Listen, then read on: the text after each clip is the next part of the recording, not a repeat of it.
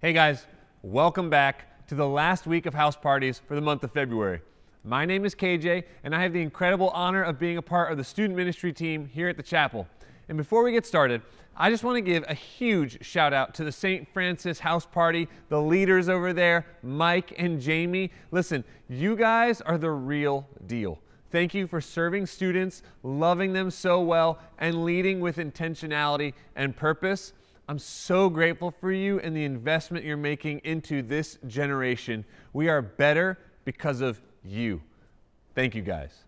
This week, I wanted to take a minute to share about a verse that has been on my mind. I've been reading through the Bible in a year using one of the Bible plans in the YouVersion Bible app. And I would encourage you, even though we're like 50-something days into the year so far, it doesn't matter. You don't have to start the Bible on day one. You could start the Bible through in a year right now. It doesn't matter. Just the whole point of it is to start it. So if you want to challenge yourself and read the Bible in a whole year's worth of time, I would encourage you to just find a Bible reading plan on the YouVersion app. That's one of those like read the Bible through in a year plans. Or if you're like, which one are you doing? Because I would like to do that because I found a pretty easy one. I'll direct you right to it. I would love to help you with that. This is like my 4th time going through the Bible, and I learned something different every time. And like even right now, tonight, we were going through right now the Bible plan has me going through the book of Romans. I'm wrapping that up. And Romans is one of the most incredible books in the whole Bible. And if you've never read it, I would encourage you to check it out. It's in the New Testament. It's right after the Gospels. And it's a straight-to-the-point, genuine letter from the Apostle Paul to the people of Rome. And in it, he really addresses like a whole slew of issues. And one thing he really spends a lot of time on is sin. And that's where I want to camp out today. The verse I want to share with you is Romans 6, verse 16, and I'm reading it from the New Living Translation, and it says this: "Don't you realize that you become the slave of whatever you choose to obey? You can be a slave to sin, which leads to death, or you can choose to obey God, which leads to righteous living." So that's it. So we find ourselves doing things we wish we didn't, and we don't do the things we ought to do. Can you relate to that? Do you ever find yourself doing the things you know are wrong and not do the things that you know are right? Of course you do. Of course you can relate to that. You're human. We've all been there. And that's what Paul's talking about. Like, even when you know you want to do the right thing more than anything, and you still don't, Paul writes about that. He says that there's a war waging within himself. The things he wants to do, he doesn't. And the things he doesn't want to do, he does those things instead. One of the things I love most about Paul is that he shoots straight. He's very clear. He's not very confusing. He gets right to the point. And the bottom line is this, you guys. Paul says we are slaves to whatever we choose to obey. No matter what, we're slaves. That poor habit, that addiction, that behavior you give into, you are its slave. And the reality is we can either obey God or obey sin.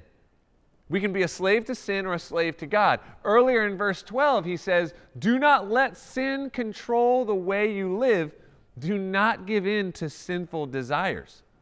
But there's good news for us today. If you're a believer in Jesus, you're under his grace. Grace is a gift that we just do not deserve. It's unmerited. It's unwarranted. We did nothing for it. God lavishes, just outpours his grace on us time and time and time again. So that means that that habit or that addiction that you can't seem to shake, hey, Christ died for that. He set you free from it once and for all. The good news of the gospel is that you are more than a conqueror, the Bible says, because of Jesus' work on the cross. So don't let sin have the final say. In fact, it doesn't get the final say. King Jesus has the final say in your life. But I get it. I know what it's like when you just sinned or you just like the weight and the conviction is falling on you and you feel there's condemnation. You're like, I'm never going to beat this. This sin has me beaten down. It's got me pressed down. I'm never going to beat this thing. No. That's not true. That's not what the Bible teaches us. When Jesus defeated sin, death, and the grave, when he died on the cross, he freed us from the chains of sin. So even though you feel bound by the sin in your life, it has nothing on you. And that should be good news to you today. That should feel fresh, like uplifting to you. Ask Jesus to forgive you for that sin.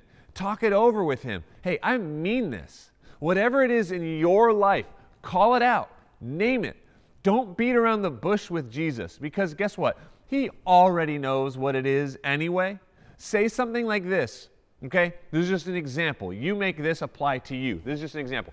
Jesus, I'm sorry for my selfishness. Or, Jesus, I'm sorry for my jealousy, or my poor attitude, or my pride, or the evil that lives in me. I'm a broken person in need of your great mercy and your forgiveness. Would you please forgive me? Forgive me maybe for the lust in my heart. Forgive me for this, or forgive me for that. But name it. Don't just say, hey, God, would you forgive me for that thing that I did? No. Call it out. Name it. And then tell the Lord that you want to repent from it. To repent means you turn away. You go in the opposite direction. And you choose to be a slave to obedience to God and turn from your obedience to sin. And when you sin again, you do it again. You ask for forgiveness and you repent and you tell God your heart's desire is to obey Him and Him alone and not your sinful nature. When we obey God, Paul says that it leads to righteous living. Isn't that something we all want? That's what verse 16 said. It said, this is what leads to righteous living. And I know that you want that. Sure, sin may seem enticing to all of us, but at the end of the day, our heart's true desire is to be in union with God, to be aligned with Him, His plans over our own, His will over our own. When we obey God, that's the first step to truly righteous living. Listen, you guys, my prayer for you this week is that you would repent of the sin in your life, whatever it is, that you would name it, that you would bring it before the Lord, and that you would ask for forgiveness, that you would repent of that sin, that you would seek the abundant mercy and never failing forgiveness of Christ and take a step in the right direction towards righteous living. I know this house party is a little different because it's not about what Alvin was talking about, but it was just something I felt like I wanted to share with you to wrap up this whole month. So don't forget, next week, we've got, I can't even believe February is basically over. We have First Wednesday on Wednesday, March 1st. It's going to be an incredible time all together right here, 7 p.m. And then, hey, if you're a high school student, man, what are you waiting for? Sign up for Motion Retreat right now. Like, go home, sign up for Motion Retreat right now. As of this moment, there's over 100 of you signed up for Motion Retreat. I'm looking to take 200. So find another high schooler, find a friend who needs this community, who needs to hear the Word of God. Pastor Nate and I from Scott's Edition, we're working on an incredible series, an incredible message for the whole weekend. I want to tell you about it, but I can't yet. You got to be there. Invite someone. Come to Motion Retreat March 10th through the 12th. And hey, if money's a problem, come talk to me. Shoot me a message on Instagram to my personal or to the Instagram for Chapel students. Listen, there were times when I was growing up, I couldn't go on a retreat that cost, listen, $10.